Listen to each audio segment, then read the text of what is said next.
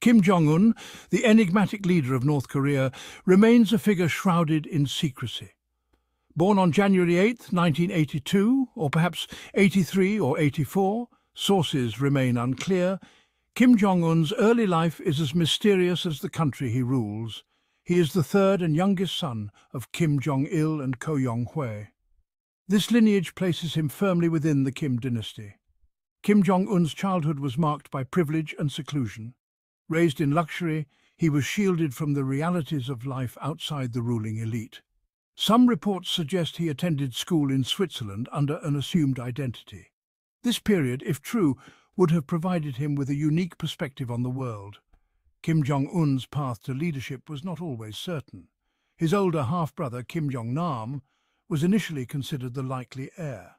However, Kim Jong Nam fell out of favour after a failed attempt to enter Japan on a fake passport. This incident shifted the power dynamics within the family, opening the door for Kim Jong Un's ascent. As Kim Jong Un matured, his father began grooming him for leadership. He was reportedly enrolled in Kim Il-sung Military University, a prestigious institution for North Korea's elite. This education shaped his worldview and prepared him for a military-centric regime. His time there instilled the importance of military power and the ideology of Songun. Beyond education, he gained responsibilities within the Workers' Party. He observed and learned from experienced officials. Kim Jong Un was rapidly promoted, solidifying his position as heir apparent. The propaganda machine portrayed him as a strong, capable leader. In December 2011, Kim Jong Il died of a heart attack, throwing North Korea into a period of uncertainty. Kim Jong Un, still in his late 20s, inherited the mantle of leadership, becoming the supreme leader of North Korea. The world watched with bated breath, uncertain of what this young, untested leader would do with his newfound power. Would he continue his father's policies of isolation and military expansion, or would he chart a new course for the Hermit Kingdom? The transition of power appeared smooth, at least from the outside. Kim Jong Un, officially declared the great successor, quickly moved to consolidate his power. He assumed key leadership positions within the Workers' Party, the military and the state, eliminating potential rivals and installing loyalists in key positions. Purges within the upper echelons of the North Korean government, including the execution of his uncle and one-time mentor, Jang Song-taek, sent a chilling message. Kim Jong Un would tolerate no dissent. Kim Jong Un's early reign was marked by a brutal consolidation of power.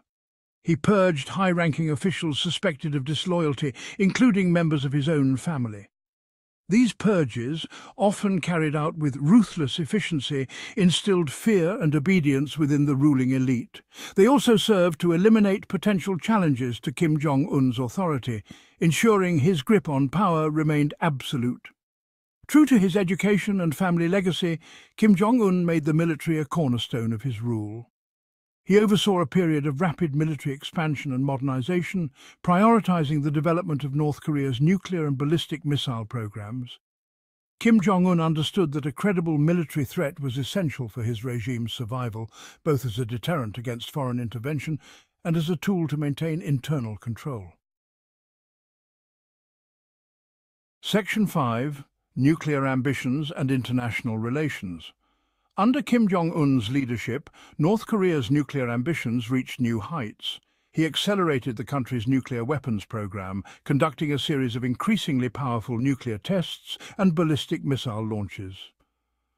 These actions heightened tensions with the international community, leading to tighter sanctions and condemnation from the United Nations. Kim Jong Un's aggressive pursuit of nuclear weapons was driven by a desire for regime survival. He believed that a nuclear arsenal would deter foreign powers, particularly the United States, from intervening in North Korea's affairs. The nuclear program also served as a source of national pride, a way to project an image of strength and defiance on the world stage. Kim Jong Un's approach to international relations has been a mix of confrontation and diplomacy. While he has engaged in summits with world leaders, including US President Donald Trump and South Korean President Moon Jae-in, these talks have yielded limited progress in denuclearization. Section 6. Economic reforms and internal struggles. While prioritizing military advancement, Kim Jong Un also implemented economic reforms. Recognizing the need to improve the lives of ordinary North Koreans, he introduced modest market-oriented reforms, allowing for greater private sector activity and foreign investment. These reforms, while limited in scope, aim to boost the country's stagnant economy and improve living standards. Despite these efforts, North Korea continues to face significant economic challenges. International sanctions, coupled with systemic inefficiencies and corruption, have hampered economic growth. The country also faces chronic food shortages, exacerbated by natural disasters and government mismanagement. Section 7. The future of North Korea. Uncertainties and possibilities. Kim Jong Un's rule has been marked by a complex interplay of internal repression, external aggression, and a cautious embrace of economic reform. The future of North Korea under his leadership remains uncertain. Will he maintain his grip on power, or will internal pressures and external threats undermine his regime? The international community continues to grapple with the challenges posed by North Korea's nuclear ambitions and human rights record. Engagement and diplomacy remain crucial, albeit difficult, avenues to pursue. The stakes are high, as the consequences of miscalculation or conflict on the Korean peninsula could be catastrophic. Section 8. Conclusion. A legacy yet to be written. Kim Jong Un's rule has been a period of both continuity and change for North Korea. He has continued his predecessor's focus on military strength and ideological purity, while also experimenting with limited economic reforms.